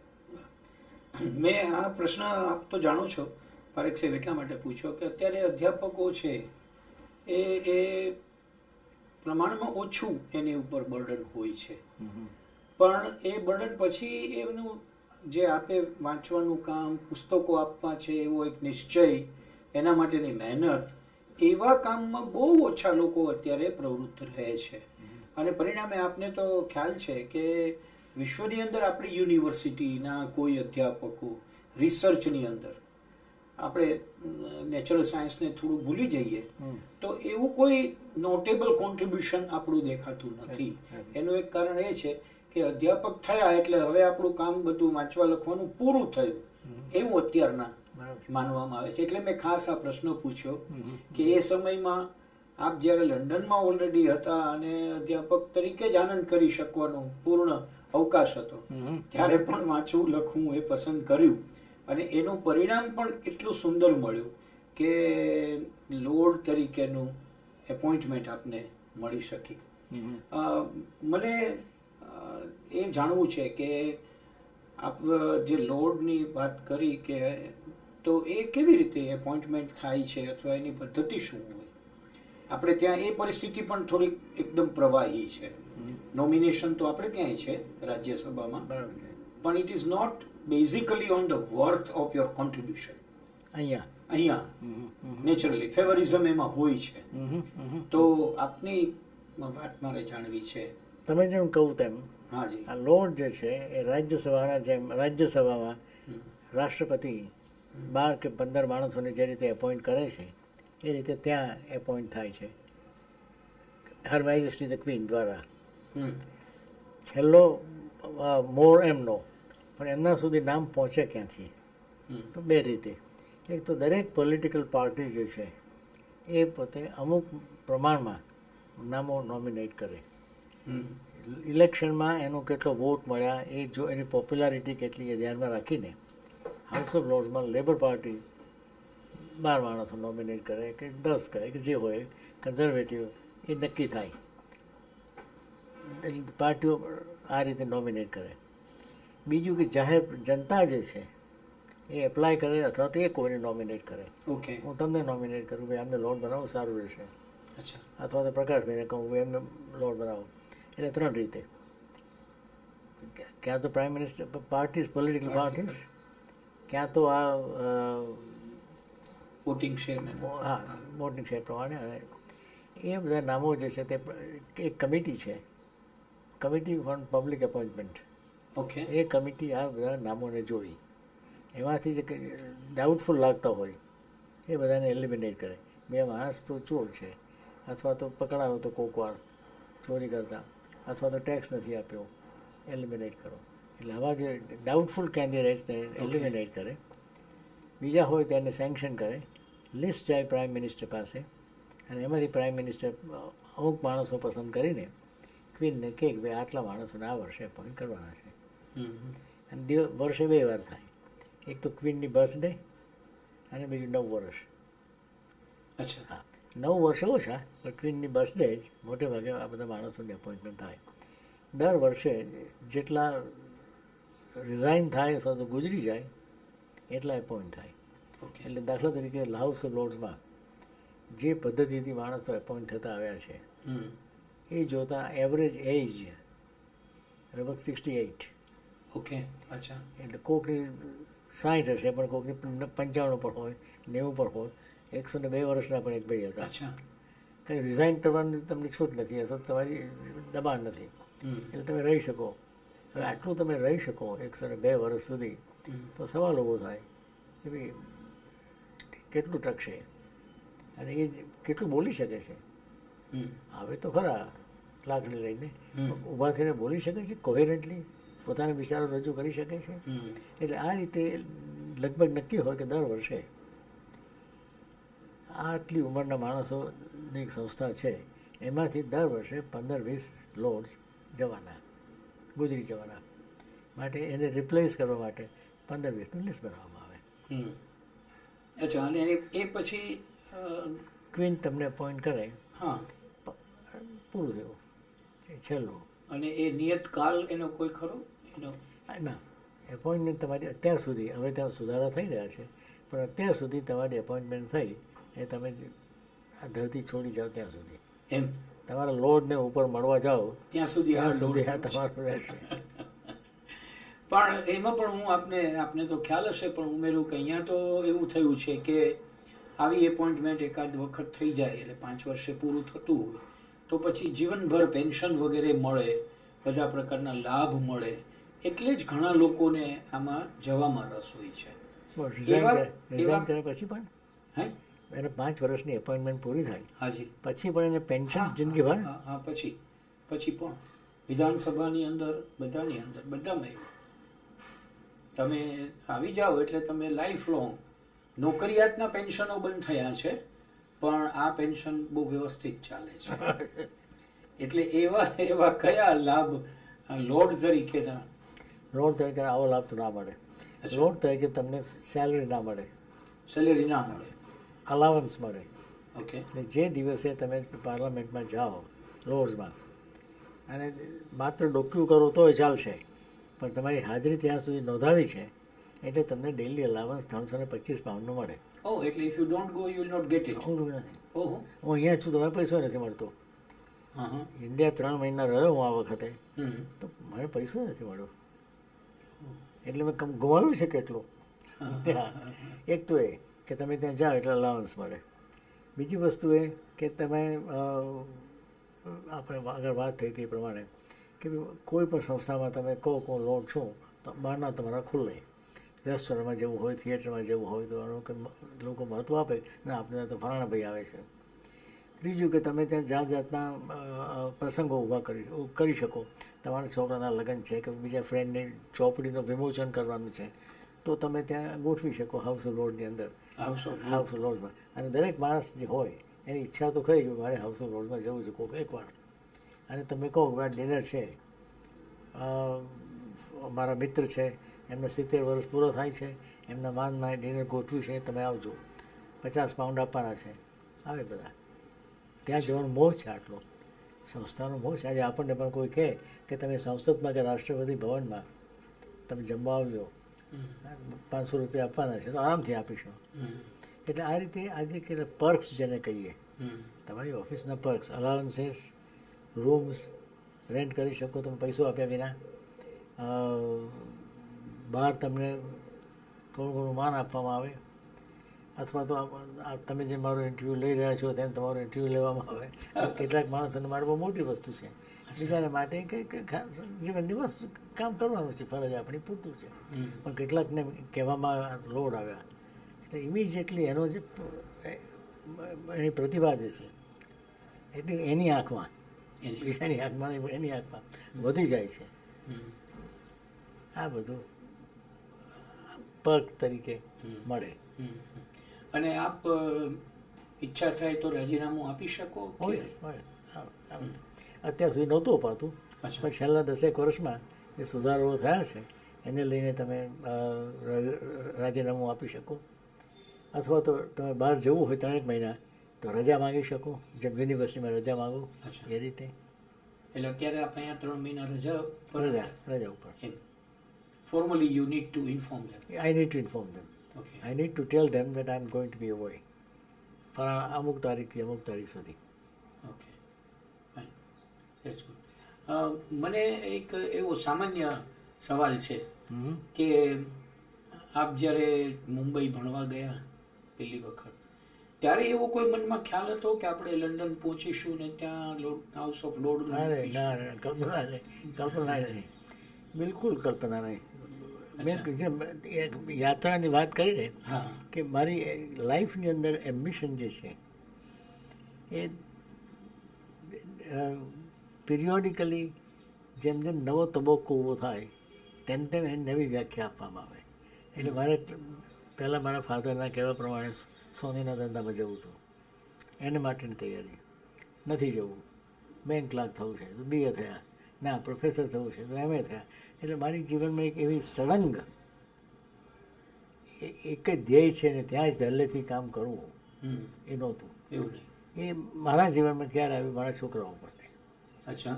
જે આપણા ઇન્ડિયન ફેમિલીમાં જોવામાં આવે છે કે મારા છોકરાઓ, પહેલો 3 છોકરાઓ છે, મોટો છોકરો, ભાઈ આને શું કરવું? ભાઈ આ તો એક જ છે, જન્મ્યો ત્યારથી એને શું કરવું? એને ઓક્સફર્ડમાં PhD કરાવવાની છે. એવું નક્કી એટલે ત્યાંથી તમે એને સ્કૂલમાં ભણાવો, કોલેજમાં જાય, તે પછી ઓક્સફર્ડની કોઈ યુનિવર્સિટીમાં, અને આખો એનો રસ્તો 22 વર્ષનો જીવન પ્લાન નક્કી થઈ ચૂકેલી ઓક્સફર્ડમાંથી. કારણ મારી એવી તમન્ના હતી. એટલે મારા પોતાના જીવન માટે મારા ફાધરની તમન્ના એ જાતની નહોતી. તમન્ના કે અત્યારથી 50 વર્ષ પછી શું થવાનું છે મારું કે એનું, એની કોઈ ચિંતા ના હોઈ શકે. આવતા 5 વર્ષનું પ્લાનિંગ કે 5 વર્ષમાં તને સોનીના ધંધામાં રોકી લઈશું. નથી જવું બાપુ, સારું બેંક ક્લાર્ક. એટલે 5 વર્ષ પૂરતું પ્લાનિંગ થાય અને એ જ આટલી મર્યાદાઓ. એટલે એક યાત્રા નહીં પણ અનેક 5-6 યાત્રાઓથી ભેગા થયેલી એક પ્રવૃત્તિ. એટલે આપણા એક સન છે એમને ત્યાં 3 એકમાં એમને ઓક્સફર્ડમાંથી ત્રણે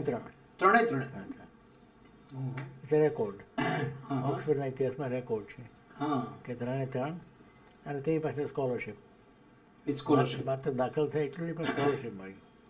એમ? હા, 3 સ્કોલરશીપ મળી. એ પણ એટલે આ તો ન માગ્યું દોડતું આવે એમ જેમ થયું, એમાં માગેલું પણ પાછું ઈશ્વરે પૂરું પ્રાપ્ત કરાયું. એ તો રીતે મારો એટલું તો ઈશ્વર જેવી જો કોઈ વસ્તુ હોય તો ઈશ્વર ખરેખર ધ્યાન રાખે છે મારા ઉપર, એટલું તો મારે કહેવું પડશે. બીજા ઘણા ક્ષેત્રમાં જીવનમાં આપણને કમનસીબી પણ આવે, દુઃખના પ્રસંગો આવે, પણ છતાં આ બધું જોતા એક જીવનનું સર્વૈયું તમે લો, પ્લસીસ અને માઇનસીસ, તો I think I would be happy કે પ્લસીસ ફાર મોર દેન માઇનસીસ. કે મારે સાક્ષર થવું હતું તો થયું, હાઉસ ઓફ લોર્ડમાં જવું હતું તો ગયો, છોકરાઓ સારી જગ્યાએ યુનિવર્સિટીમાં જાય થયું, બીજું શું. અને એક આ વાત તમારે એ જાણવી છે આપની પાસેથી કે લંડન અને ઇન્ડિયા આ બે વચ્ચે અત્યારના આપ થોડો સમય અહીંયા પણ આવો છો અને ઘણો સમય ત્યાં રહો છો, તો આજથી 20-25 વર્ષ પહેલાંનું ભારત અને અત્યારના ભારતમાં કોઈ બદલાવ આપની નજરે, કારણ કે એ આપનો અભ્યાસનો વિષય રહ્યો છે, તો એવું કોઈ બદલાવ આપ નોંધો છો? કે બદલાવ તો ઘણા, કેટલાક ચેન્જીસ ફોર ધ બેટર, કેટલીક ફાયદાઓ, કેટલાક અમારે વોકેબ્યુલરી નથી હાથમાં આવતી એના માટે, પણ કેટલાક ક્ષેત્રમાં આપણે આગળ આવ્યા છીએ, કેટલાક ક્ષેત્રમાં પાછળ રહ્યા છે. આગળ એ રીતે કે ધીરે ધીરે આપણે ત્યાં ઇકોનોમિકલી ડેવલપમેન્ટ થઈ રહ્યું છે, સેલ્ફ કોન્ફિડન્સ, એક નવી જનરેશન ઊભી થાય છે કે જે અંગ્રેજો કે અમેરિકનોથી અંજાતી નથી, એ સમાનથી વાત કરી શકે છે, જે અમારા જમાનામાં નહોતું. કે આ લોકો આપણો રાજ કરી ગયા માટે જરા દબાઈને કામ કરવું. એટલે આ જાતની એક ચેન્જીસ આવે છે, સારા ચેન્જીસ છે. કેટલા ખરાબ ચેન્જીસ આવે છે કે ઇકોનોમિકલી તમારે ડેવલપમેન્ટ થઈ રહી છે, પણ ડેવલપમેન્ટનો ફાયદો કોને થાય છે? પૈસાવાળાને જ થાય છે, ગરીબોને થાય છે. અને આપણે તો તમે જોશો કે છેલ્લા 10 વર્ષમાં જેમ જેમ ઇકોનોમિક ડેવલપમેન્ટ થતી ગઈ તેમ તેમ અસમાનતા વધતી જાય છે. સાચી વાત છે. એટલે ગરીબી આપણા દેશમાં જેટલી છે એમાંથી બહુ ફરક પડ્યો નથી. ચીનમાં જે આ લોકોએ કરીને એક ફટકે ગરીબી હટાવી દીધી 5-7 વર્ષમાં, આપણે ત્યાં ગરીબીની વાત થાય છે પણ ગરીબોને કંઈ જાજુ મહત્ત્વ આપવામાં નથી એ પ્રશ્નને. ઇલેક્શન છે એ પેલો ગરીબ માણસ પાસે વોટ છે જેની આપણને જરૂર છે, એટલે એને અવારનવાર કેમ સમજાવવો, ફસાવવો, એ પ્રવૃત્તિ ચાલુ છે, પણ એ સિવાય જાજુ કંઈ થયું નથી. સાંસ્કૃતિક ક્ષેત્રે પણ મર્યાદા છે. ક્રિએટિવિટી આવવી જોઈએ. આપણે ટાગોર ક્યાં પેદા કર્યા છે? સાહિત્યકારો કે મુનશી પણ આજે ક્યાં છે આપણી પાસે? સાચી વાત છે. એટલે એ પ્રવૃત્તિઓ જે છે એને બદલે પોપ્યુલરાઇઝેશન ઉપર ઘણા માણસો પુસ્તકો વાંચે, ખરીદે, ત્યાં પૂરતી આપણી પ્રવૃત્તિ મર્યાદિત છે. પણ ત્રીજું જે નથી પ્રગતિ કે નથી અવગતિ, તે એ કે શિક્ષણના ક્ષેત્રમાં, જે મારું ક્ષેત્ર રહ્યું છે ત્યાં આપણે તમે જેમ આગળ કહું તેમ કે દુનિયાની ટોપ 100 યુનિવર્સિટીમાં એકેય ભારતની યુનિવર્સિટી નથી. શું કામ? એ પહેલાંય નહોતું, અત્યારે નથી. 75 વર્ષથી એક વસ્તુ સતત રહી છે, આપણે હાયર એજ્યુકેશનમાં આગળ વધ્યા નથી. ઉલટું કંઈક અંશે પાછળ જઈ રહ્યા છે. સાચું છે. હવે એનું કંઈ કરવાની જરૂર છે. એટલે ગવર્મેન્ટે 2-3 પગલાઓ પણ લીધા, પણ એ લોકો નોલેજ કમિશન કર્યું સાહેબ પિત્રોડા અને પ્રતાપ મહેતાનું. એ લોકોએ સજેશન મૂક્યું તો ગવર્મેન્ટને ના અનુકૂળ ન આવે, ના એ દિશામાં નથી જવું આપણે. અથવા તો ગવર્મેન્ટને કે ભાઈ આપણે બીજેપીના જ બધા માણસો બીજેપીની દ્રષ્ટિએ વિચારે, માટે ઇતિહાસ જો તમારે ભણવો હોય તો અહીંયા ભણવાનું, પરદેશમાં તમને સ્કોલરશીપ ના આપીએ. એમાં થયું ને નેશનલ સ્કોલરશીપ ફોરેન જઈને તમને પીએચડી માટે ના, ઇતિહાસમાં પીએચડી ના કરવા દે. ના, ઇતિહાસ તો આપણે બધું મટીરિયલ આપણી પાસે છે ને અહીંયા. અરે શું છે આપણી પાસે, મને સમજ પડતી નથી. એટલે આને લઈને પોલિટિસાઇઝેશન એટલું બધું થવા માંડ્યું છે છેલ્લા 2-5 વર્ષમાં. ફાયદાઓ છે. બીજેપી ગવર્મેન્ટની વાત કરતો નથી, હું તો આખા દેશની વાત કરું છું. અમુક અંશે સજાગતા વધતી જાય છે, પણ અમુક અંશે જે રીતે મેં દાખલો આપ્યો હાયર એજ્યુકેશનનો, કંઈ પગલાઓ લેવાતા નથી. અને એને લઈને દેશની હાલત જે છે તે ખરાબ હાલત છે કે તમારે ત્યાં માણસ લાખો રૂપિયા જે પરદેશમાં જઈને MA કરે છે કે PhD કરે છે, એ પૈસા તમારે ત્યાં હોત તેમ પરદેશમાં તમારે નહોતા ખર્ચવાના જો તમે અહીંયાથી એવી સંસ્થા ઊભી કરી શક્યા હોત તો. એ લોંગ ટર્મ થિંકિંગ મને દેખાતું નથી. પારેખ સાહેબ, આપને એ ખ્યાલ છે કે ગવર્મેન્ટ ઘણા વર્ષોથી, નોટ ધીસ ગવર્મેન્ટ, એના પહેલાંની પણ government GER gross enrolment ratio ઉપર બહુ કમ્પેરિઝન કરે છે. એ બધા ડેવલપ્ડ કન્ટ્રી છે એનો GER ઊંચો છે, ત્યાં આપણે પહોંચી જવું છે. એટલે દે કોન્સન્ટ્રેટ મોર ઓન એનરોલમેન્ટ્સ. ક્વોન્ટિટી. હા, ક્વોન્ટિટી. એનરોલમેન્ટ પછી શું થાય છે એનું થતું નથી. આપને ખ્યાલ છે કે સેલ્ફ ફાઇનાન્સના દરવાજા પણ આ GERમાં આપણે આગળ વધીએ એટલે ખોલી નાખ્યા. હવે આપણે થોડા દિવસ પહેલાં જ વાંચ્યું હશે કે UGC એ 900 ઓટોનોમસ કોલેજીસને એવી સ્વાયત્તા આપવાનું નક્કી કર્યું. તમે તમારો અભ્યાસક્રમ બનાવો, તમે તમારી ડિગ્રી આપી દો, તમારે UGCનો સંપર્ક કરવાની જરૂર નથી. એનું પણ કારણ એ છે કે આપણે 2035 સુધીમાં 50% GERને એચીવ કરવો છે. શાળા પ્રવેશોત્સવને એ કાર્યક્રમમાં પણ એ જ થયું, બધા એનરોલ થઈ જાય. ગામનો એક બાળક છે એ નોંધાઈ જવું જોઈએ. પછી એ બીજે ત્રીજે વર્ષે નથી આવતું તો નો વરી, એવું આજે થયું છે.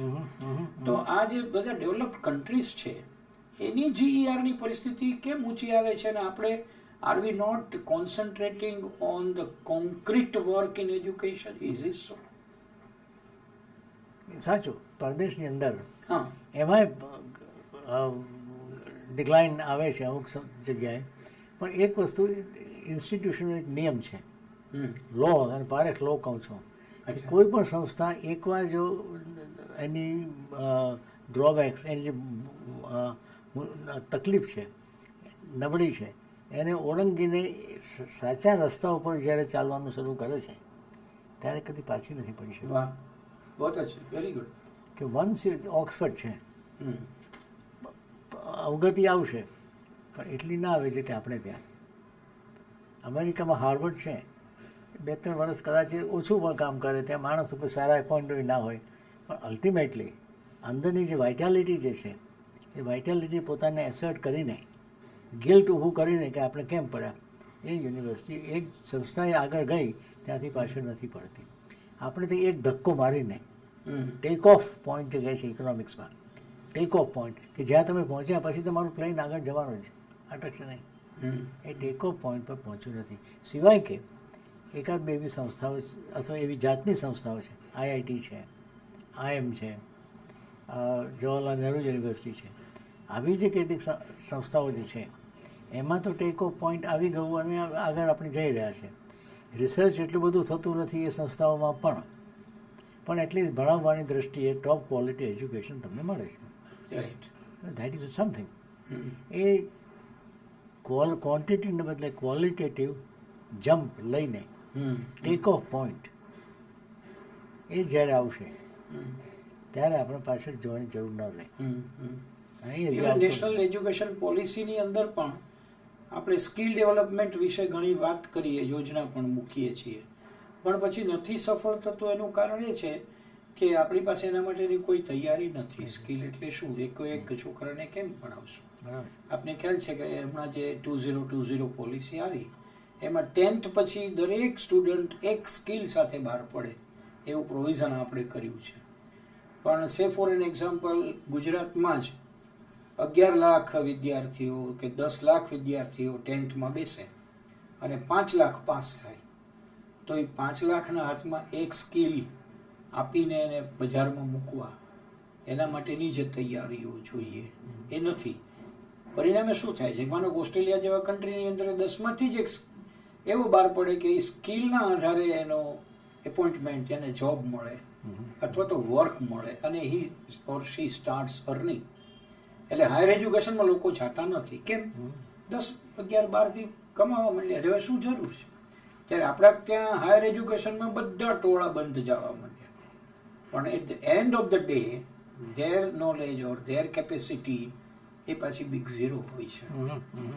મને એ આપ કહી શકો કે જે આપ જ્યાં છો લંડન અથવા તો અનેક દેશોની જે વાત છે એમાં દેશની જરૂરિયાત પ્રમાણેની શિક્ષણ પદ્ધતિ હોય છે, એટલે ઊંડાણવાળી હોય છે. માનો કે અત્યારે આપણે સંવાદ કરવા બેઠા છીએ તો અવર કોન્સન્ટ્રેશન એ સંવાદ, બીજું ન હોય. એવું કેમ આપણે ત્યાં નથી ડેવલપ થઈ શકતું? એના રીઝન શું હોય? આપણે અહીંયા MS યુનિવર્સિટીમાં પણ એ અનુભવ કર્યો છે, જે આપણે કહ્યું કે વિદ્યાર્થીઓના તોફાનો એવો તાણે બહુ ચાલતા હતા, તો અત્યારે તો students are not going to the campus. That's why એ બધું શાંત લાગે છે, પણ we are not ગેઇનિંગ anything. What is your opinion, sir? No, that is true. આપણે ત્યાં હંમેશા એક વર્ગ એવો રહ્યો છે વિદ્યાર્થીઓનો, માસ્તરોનો, જે ખરેખર મહેનત કરે છે, જેને ખરેખર આગળ આવવું છે. એને ઉત્તેજન આપવું જોઈએ. એ તમે ન આપો એટલે એ પાસે પેલો ઢીલો થઈ જાય છે. અને આપણે ત્યાં વિદ્યાર્થીઓમાં પણ આ જાતનું થાય છે કે આ રીતે જે વસ્તુ ઝડપમાં મેળવવી, સહેલાઈથી મેળવવી, કોઈ જાતની મહેનત વિના મેળવવી. એટલે છોકરાઓ પણ તો હવે ઘણીવાર મારા જમાનામાં માસ પ્રમોશન, બધાને પાસ કરી દો, પરીક્ષા ના આપવી. એ જ રીતે આપણે ત્યાં પણ માસ્તરોને લેક્ચરમાંથી રીડર કે પ્રોફેસર બનાવી દો, પણ પુસ્તકો કેટલા લખ્યા છે એવું તો ના પૂછવું. એ સહેલાઈથી મફતમાં. આજે માસ્તરોનો પગાર કેટલો બધો છે? પ્રોફેસર ગેટ્સ 150,000, 2 લાખ પગાર મળે, તો એના વળતરમાં એને આપ્યું શું? એવી કમિટમેન્ટ આપી કે દર વર્ષે એક પુસ્તક કે 2 પુસ્તકો લખતો રહીશ? કમિટમેન્ટ નથી આપી.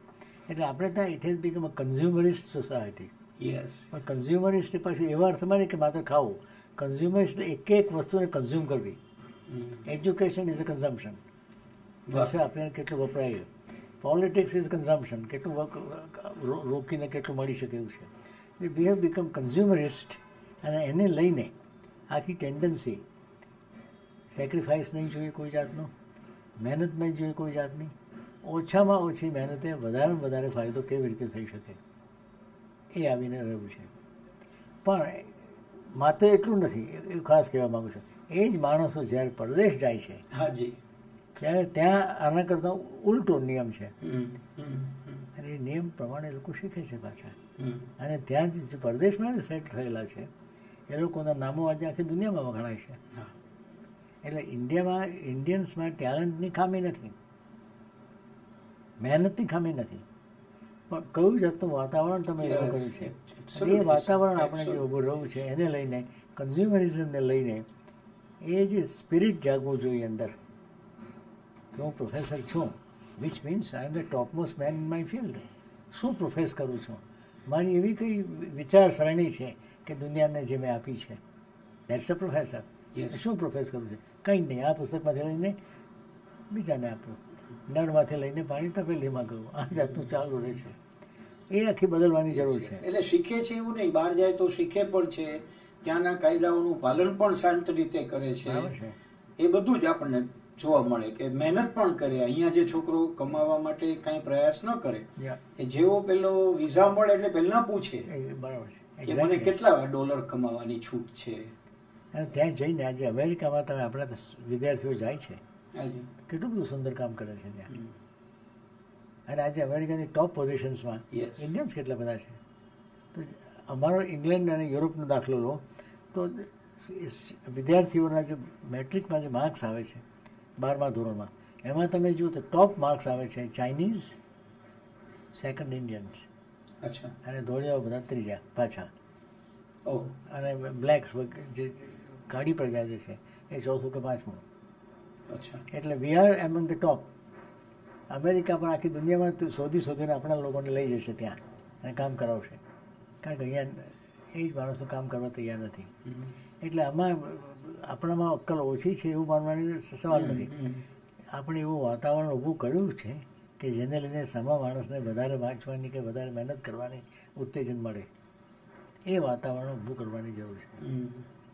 એટલે કોમ્પિટિટિવ લેવલ ત્યાં છે. એટલે એક નાનો પ્રશ્ન મારાથી ચૂકાઈ ગયો છે, એટલે એના વિશે આપ મને ટૂંકમાં જસ્ટ કે આ બધું ભણવાનું, પુસ્તકોનું ચાલ્યું, સાથે આપનો જીવન સંસાર પણ ચાલ્યો, આપના દીકરાઓની વાત કરી, પણ આપે અહીંયા લગ્ન કર્યા અને કેવી રીતે કર્યા, અથવા તો એના વિશે મેં બેન વિશે વાત નથી પૂછી. એટલે I would like to gate કે ભીખુભાઈના જીવનમાં સાથે ને સાથે જીવનસાથી જે રહ્યા એમના વિશે પણ અમને.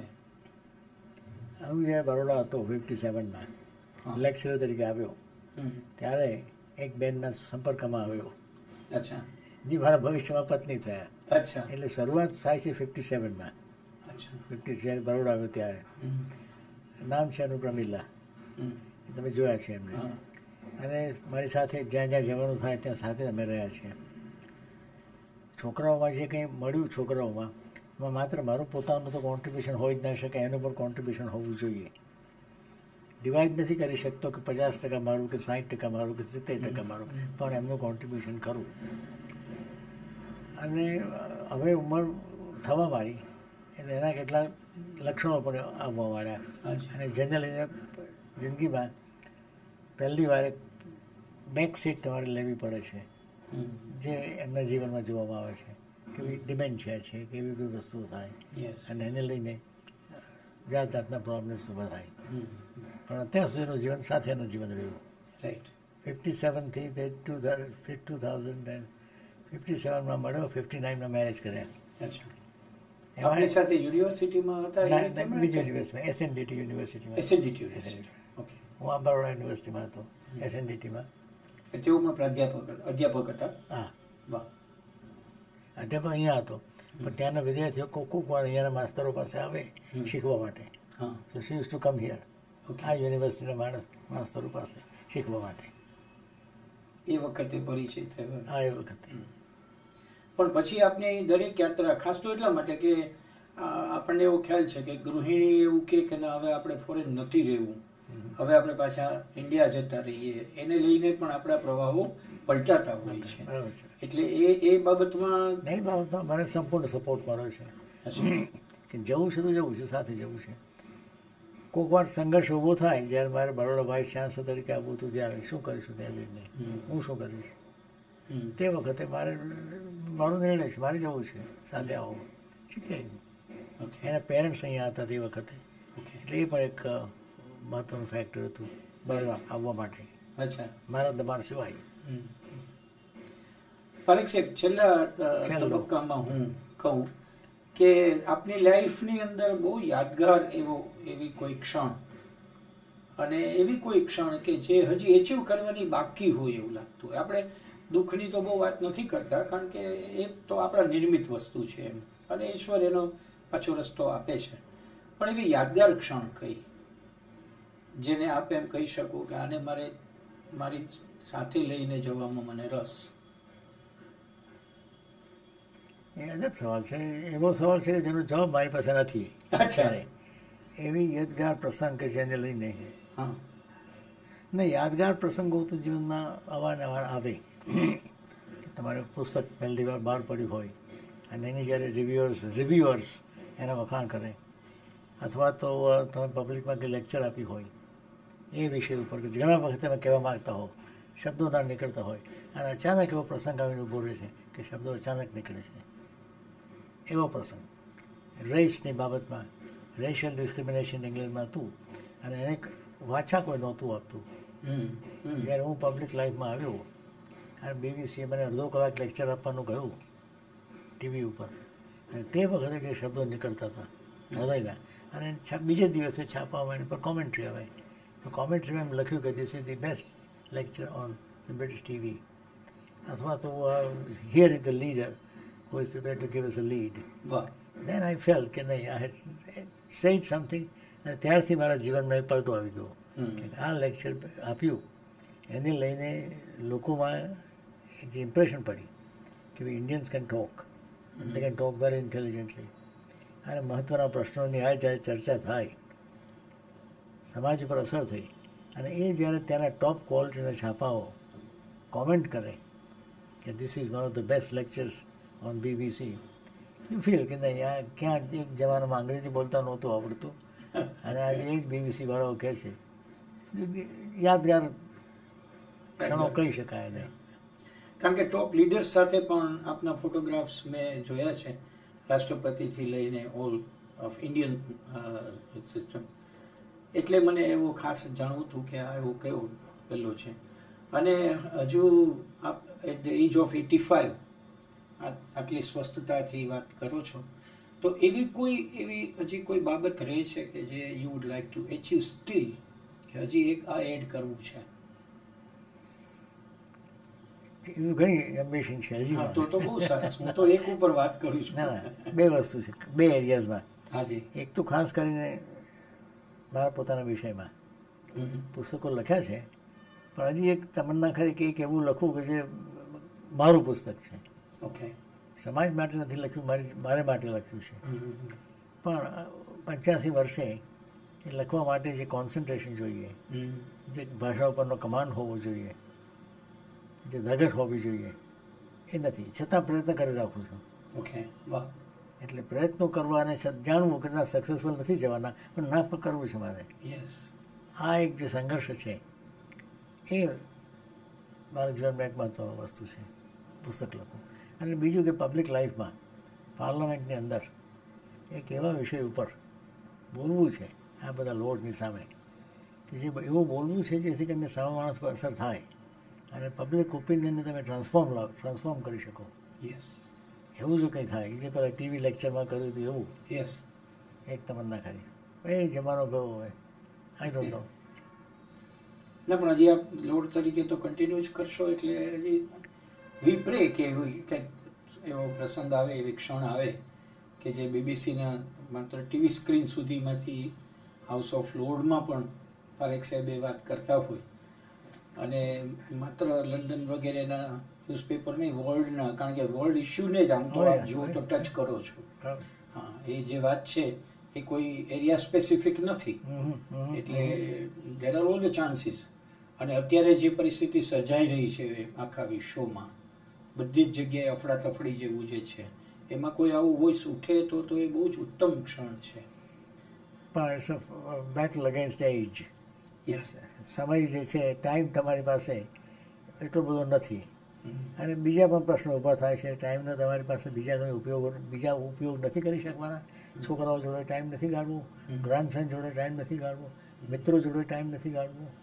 આ જ એટલે કોઈક વાર એવું પણ થાય કે જે કર્યું હવે તમારું શું કામ છે? Why don't you do other things in life? એ નહોતો કરી શક્યો, પણ એ કરવા માટેની તાકાત છે કે કેમ? એટલે જ્યાં જાતના બધા સંઘર્ષો ઘણી વાર ઊભા થાય, અલ્ટિમેટલી યુ સરેન્ડર. એ જે થાય થવાતું, સવારે ઉઠીને જે કરવાનું મન થાય કરવું. એટલે એક સમય હતો કે જ્યારે સરેન્ડર નહોતા થવાના તો નહીં થયા, અને હવે સમય છે તો થવામાં કંઈ વાંધો નથી. આપણી આટલી સુંદર સંવાદ યાત્રામાં આપ અમને કોઈ એવો સંદેશો, ખાસ કરીને યુવાનો છે કે ભારતનો સમાજ છે, કારણ કે આપનું બહારનું એટલું બધું જેને આપણે પાથરે કહીએ છીએ છે કે કેન યુ ગાઈડસ કે આવું થાય તો આપણો દેશ પણ ફરી એકવાર જે આપણે બોલી રહ્યા છીએ કે વિશ્વગુરુ, બહુ મોટો શબ્દ છે, એના માટે તો ઘણું ઉમેરવું પડશે. પણ આજકાલ જે બની રહ્યું છે એમાંથી આપણે બહાર આવીએ અને સ્વસ્થ થવા લાગીએ બધાના જીવનમાં. આપ તો બધી અહીંની ઘટનાઓ સાંભળો છો, 3 મહિના આવ્યા એ દરમિયાન પણ આપણે સતત જાણ્યું હોય કે આખો સમાજ છે એ આપણને એમ લાગે કે વિક્ષુબ્ધ થઈ ગયો હોય, કોઈ બધા પ્રશ્નોમાં અટવાયેલા હોય. Forget about Ukraine and Russia, કદાચ 1 મિનિટ ભૂલી જાઓ તો આપણી આજુબાજુ, આપણા બાજુના શહેરમાં, ગુજરાતમાં, બીજે બધે આવું કેમ થયા કરે છે? એના માટે જો આપ કાંઈ અમને આપના અનુભવના નિચોડ રૂપે અમને કહો તો એ બહુ ઉપયોગી નીવડે અમને. કેટલા મહિના આપશો મને? 2 મિનિટમાં જવાબ કેવી રીતે આપું? આ દેશની પરિસ્થિતિ જોતા હાજી જે દિશામાં જઈ રહ્યું છે એ દિશા વિશે મને ચિંતા છે. તમે એમ કહો કે આ દેશમાં 80% હિન્દુ અને 20% માઇનોરિટીઝ, અને 80%નું જ રાજ હોય, કેવી વાત થઈ ગઈ? તો 20%ની કંઈ કિંમત નથી, એ ન ચાલે.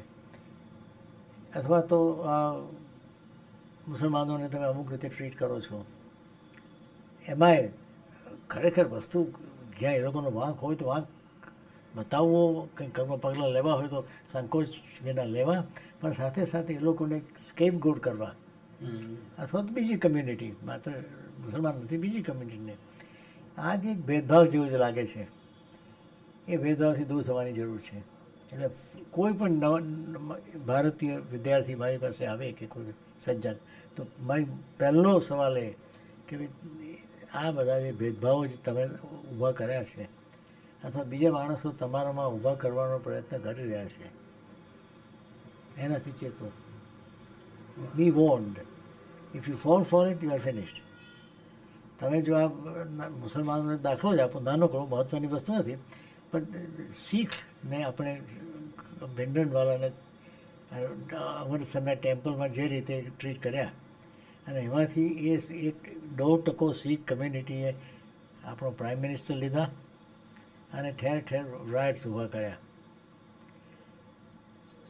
16થી 17% મુસ્લિમ કમ્યુનિટી એ જે દિવસે એલિયનેટ થશે, અને એ માત્ર કોન્સન્ટ્રેટેડ નથી, આખા દેશમાં ફેલાયેલી છે, આખા દેશમાં તમારે ફાયર વર્ક શરૂ થશે એ લોકોના. Is that what you want? એટલે આ બધું જોતાં દેશને માટે મને સૌથી મહત્ત્વની વસ્તુ સ્ટેબિલિટી અને harmony. These are the 2 top things. આપણે ત્યાં એક ફોરેન સેક્રેટરી હતા, મણિ દીક્ષિત, ફોરેન સેક્રેટરી, મારા મિત્ર. એકવાર મને કહું કે ભીખુ તું મને બોલાવતું ઇંગ્લેન્ડ આવો, ત્યારે બોલાવે. ઇંગ્લેન્ડ આવ્યા, 6 અઠવાડિયે રહ્યા વિદ્યાર્થી તરીકે. રિટાયર થયા પછી કે 6 અઠવાડિયે રહીને મારે ચિંતન કરવું છે મારા દેશ ઉપર, જે ત્યાં થતું નથી.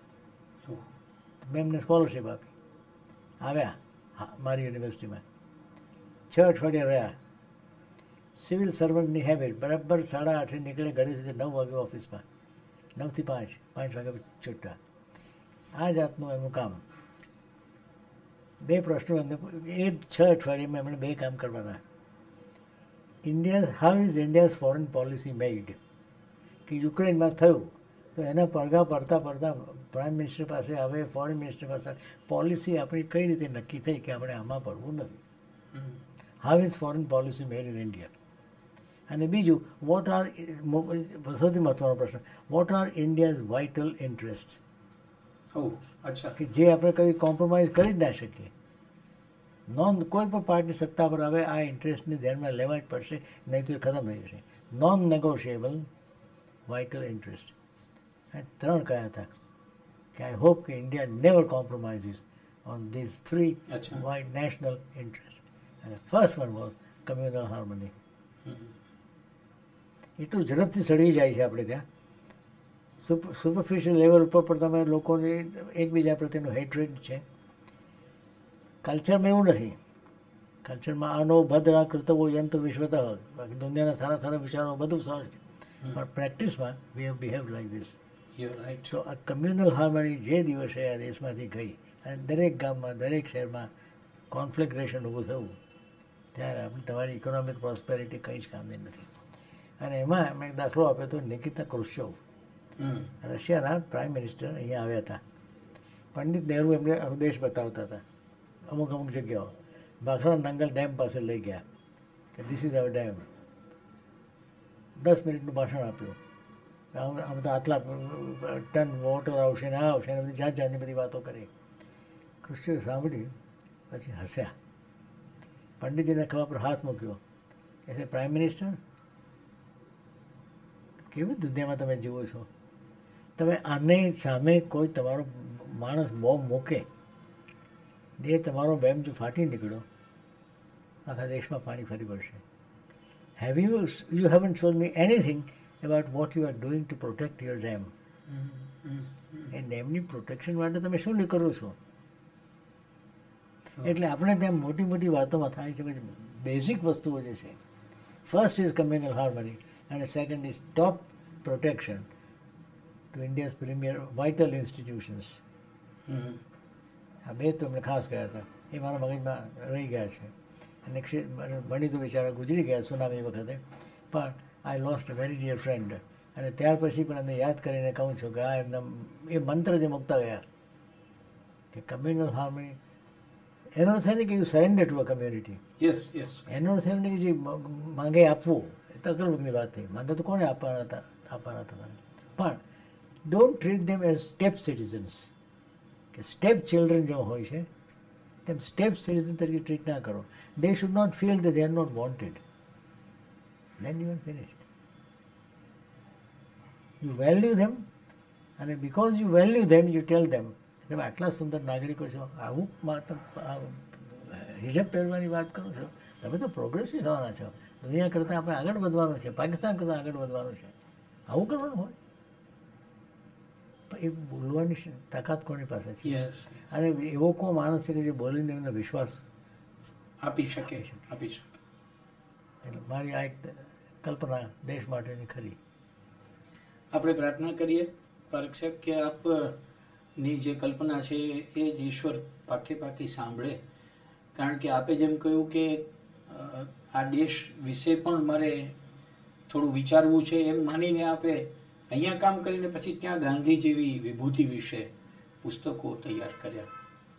એટલે અમારી પ્રાર્થના છે, આપે આજે ઘણો સમય અમને આપ્યો છે અને આઈ એમ થેન્કફુલ ટુ યુ. હું આપનો આદર વ્યક્ત કરું છું અને અહોભાવપૂર્વક આટલો સમય આપવા બદલ આભાર વ્યક્ત કરું છું. વિશ્વકોશ ટ્રસ્ટ અને સંતુલન બંને સંસ્થાઓ વતી અમને આટલો સમય આપે આપ્યો અને બહુ જ મૂલ્યવાન આજનો સંવાદ આપનો થયો. માત્ર જીવન નહીં પણ જીવન સાથે જોડાયેલી ફિલોસોફી જે આપનો મુખ્ય પાયો છે એ પણ અમને જાણવા મળ્યો. આઈ એમ શ્યોર કે આવતીકાલની પેઢી માટે આ જે થોડી મિનિટો છે એ યાદગાર પાથે બની રહેશે અને એના ઉપર આપણે ચોક્કસ વિચારીને એવી રીતે આગળ વધીશું કે ભારતની વ્યક્તિ બહાર પણ જઈ શકે અને બહારની વ્યક્તિ અહીંયા પણ આવી શકે એવો આપણો દેશ બની શકે. તો હું તમારો ખૂબ ખૂબ આભાર માનું છું. અને તમે જે સવાલ પૂછીને મારામાં જે કેટલાક પ્રશ્નો નહોતા પૂછ્યા મારી જાતને, એટલે સજાગતા તમે જે મારામાં જગાડી એ માટે મારો તમારો એટલો જ આભાર માનવાનો છે કે ઘણા પ્રશ્નો મેં મારી જાતને પણ નહોતા પૂછ્યા આટલા વર્ષો સુધી. એ તમે મને પૂછતા શીખવ્યું એ માટે તમારો ખૂબ આભાર.